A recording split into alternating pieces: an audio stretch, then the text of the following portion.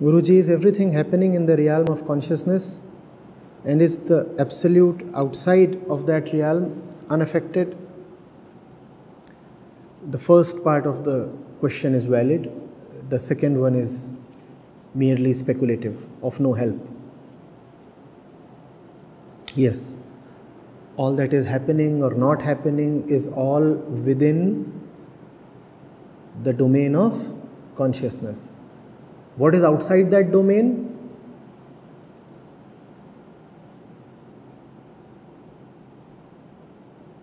Dishonest consciousness.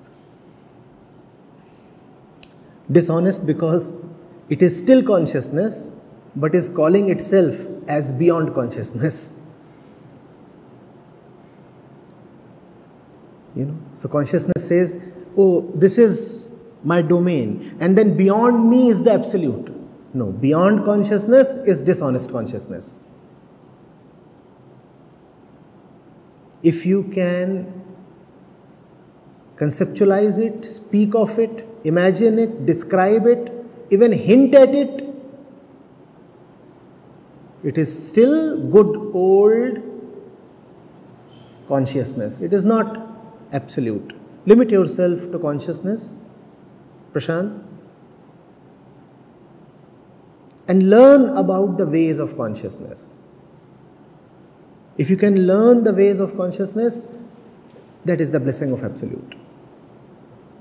The absolute cannot be known the way objects in consciousness are.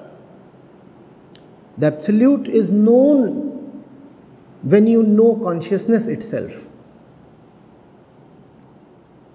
Are you getting it? Absolute is not just another thing in the consciousness. Absolute is when you go to the very roots of consciousness. And how do you do that?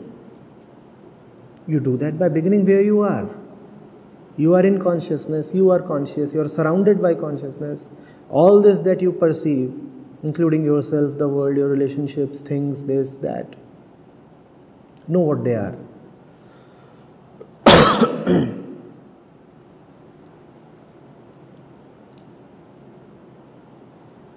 And if you can deeply, rightly, honestly know, that is absoluteness.